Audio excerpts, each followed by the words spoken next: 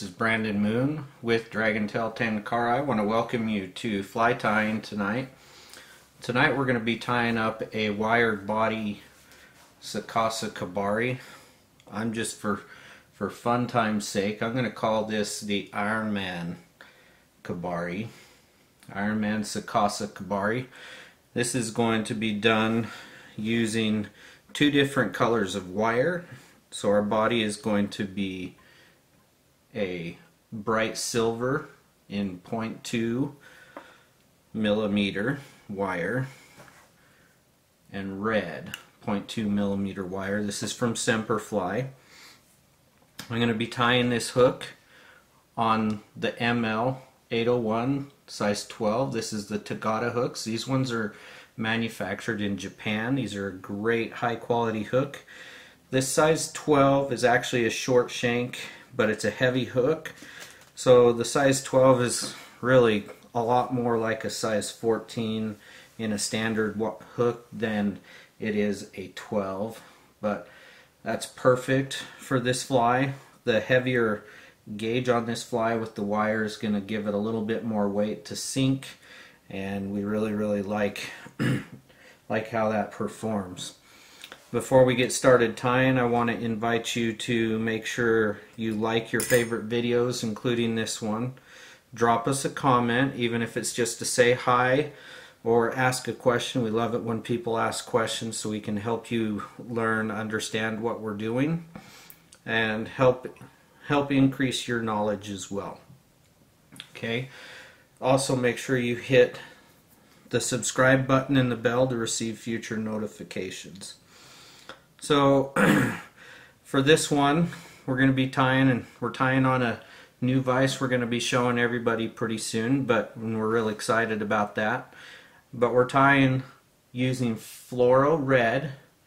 This is in the 8/0 from Semperfly Classic Wax. I'm putting it on a Stone Faux disc drag bobbin, tension. It's a tension control bobbin. And this one is fantastic. The little grooves here give me great comfort and control as I'm tying. So I'm just going to take this thread and I'm going to start right behind the hook eye there, and I'm just going to give a couple wraps forward.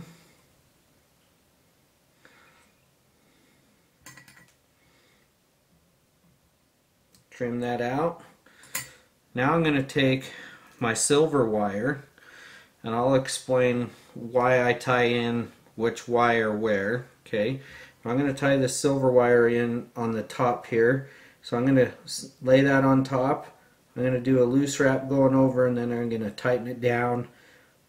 And we'll just cover that up going back forward. Now we're going to take the red wire, and this red wire is going to be tied in on the side inside of the hook. Okay, so they're tied in at different parts of this hook, and that's going to help me when I go and wrap the body of this fly. Okay, so I'm going to build up a bulge here for the head of my fly.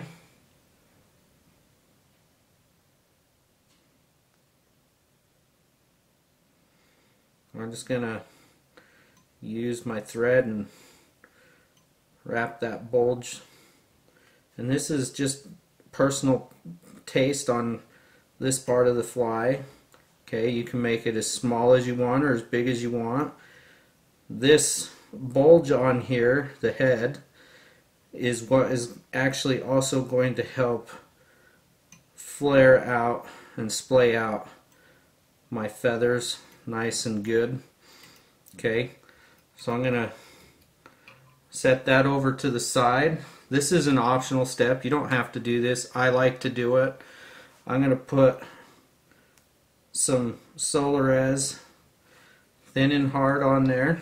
Okay, so here's my Solarez. The point in this is just smoothing this out, giving it a smooth surface, and giving it that UV on top of this fluorescent thread's just going to make it really glow and give a really good hot head attractor to the fish. So I'm just going to take my bodkin here. I'm going to smooth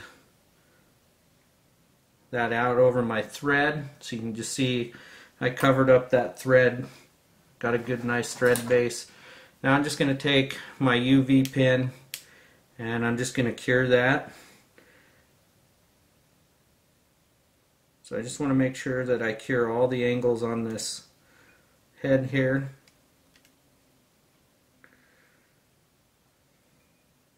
And it's just going to make that head nice and smooth and hard. Okay.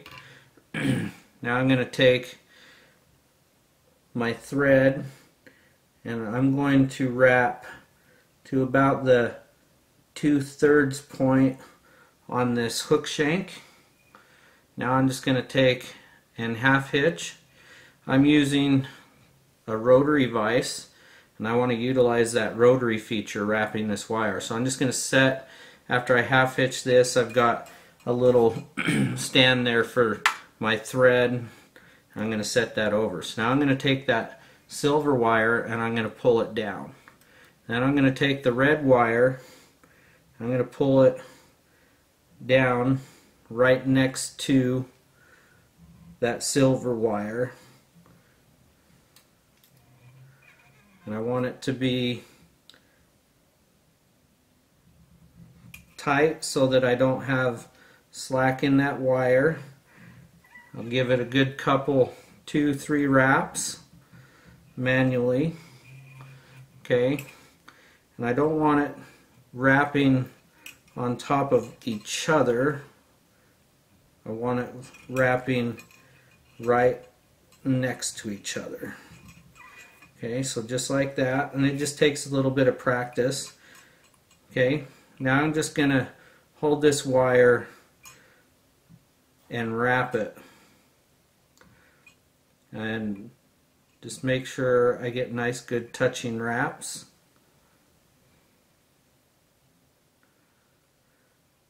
When it gets close to that hook point, I do have to be careful. I'll slow that wrap down just as I get to that hook point, pull it up out of the way. I like to wrap the body of this fly just past that bend a little bit. Okay, now I wrapped these so that I can get to this point. Okay, now this is the silver wire which I put on top, so this is going to be my inside wire. So I'm going to take this, I'm going to pinch it right up next to the hook and start to helicopter and pull that. While I'm helicoptering that, I want to be pulling it backwards. Okay, by pulling it backwards, I'm going to actually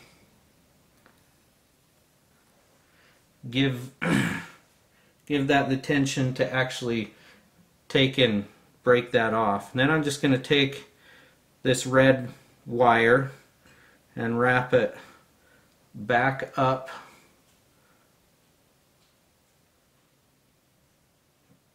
towards the head of the fly.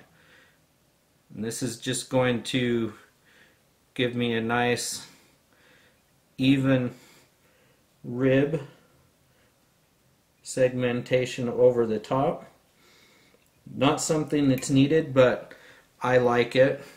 Okay. Another cool point is by tying this thread in at the front of this hook, I didn't have the wire going along the body, which actually makes it hard to get a good symmetrical wrap because you've got the wire going along that hook shank, so it's never going to be nice and symmetrical there.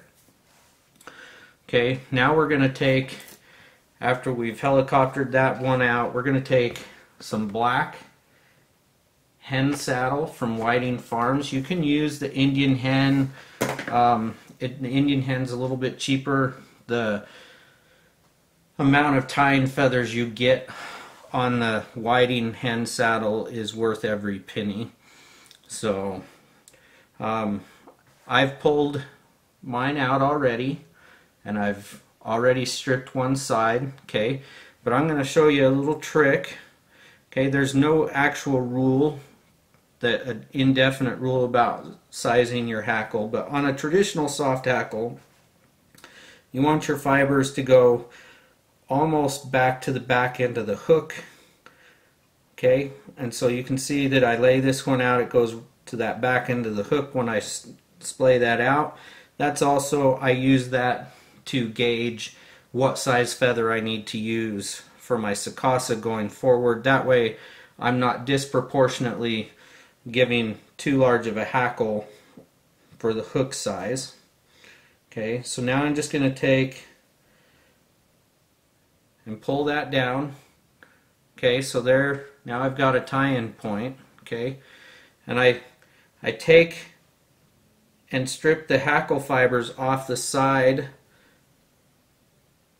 that is going to be wrapped up against the hook shank, and I'll explain to you why I do that. So I'm going to take that hackle and I'm just going to wrap it.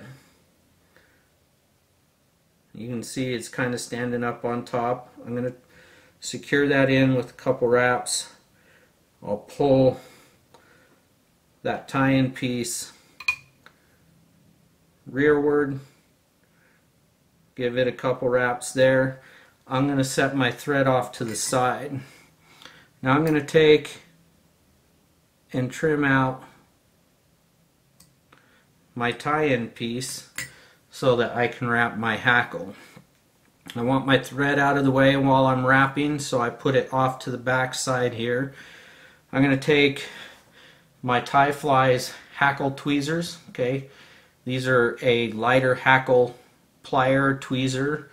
They grip better than most other hackle pliers, and they're lighter, which I like when I'm wrapping my soft hackles in my Sakasa. So now I'm going to wrap this. I'm going to be pretty methodical. I'm not going to rush through this. I'm going to utilize my hackle stem to help me palmer these hackle fibers forward. I'm going to take a little bit longer to wrap this just because I don't want to have too many hackle fibers going all over the place. You're going to have a few, but I try and limit that. And I'm just going to wrap this, palmering that hackle stem over the previous one. I have more wraps to get a good full Sakasa because I stripped the other side of the stem, which gives me greater control over this hackle. So I'm going to wrap that. You can see I went back there.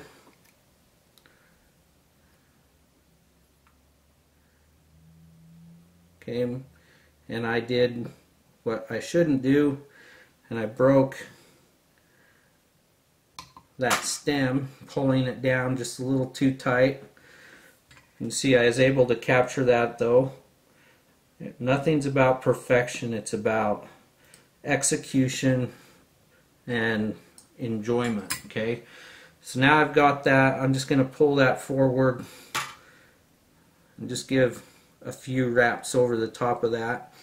You can see I've got a good forward facing hackle here. I'm going to take some Vicuna dubbing. Okay, this is my favorite dubbing, the Vicuna dubbing, and I'm going to use the UV black. Okay, this is just a nice good UV. It's got some good sparkle to it. Before I do that, I'm going to take my Wonder Wax and I'm just going to wax up my thread a little bit. Okay, and you can take your fingers and kind of rub that wax in just a little bit. I'm going to take a very small pinch of dubbing. That's even probably more than I need. I'm going to take small little pinches at a time, and I'm going to create a dubbing rope by twisting that, and I always twist it one direction, whichever direction feels good to you when you're doing it. So you pinch that on there and just kind of twist it tight on top of that.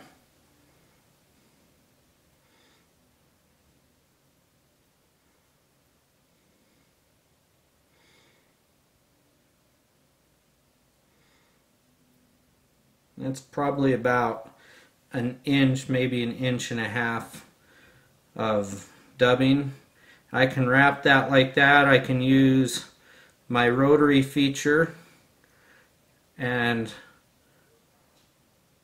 create my thorax right here.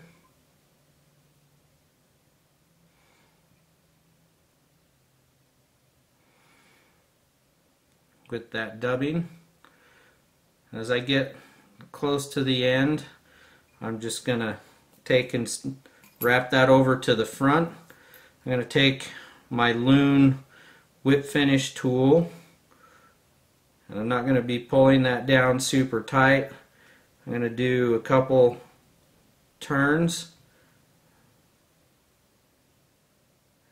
I'm pulling that rearward so that I'm not pulling it up into that hackle and pinching my hackle down.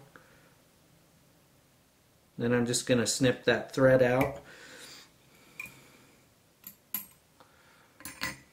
And there you've got Iron Man wire body Sakasa Kebari. You can see it's got nice segmentation and a lot of character into this fly.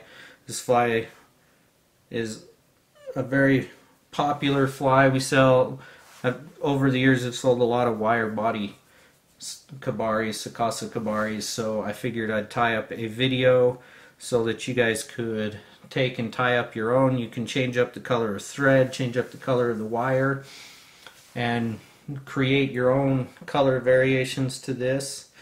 I encourage you to do so. Again, make sure you hit the like button for the video, leave us a comment, say hi, or leave us a question. We'd love to answer those. Also, make sure you hit the subscribe button and the bell to receive future notifications of future videos. We are working pretty hard to create some good tying video content wise for you, coming out regularly. So you guys have a great evening, and we'll see you next time.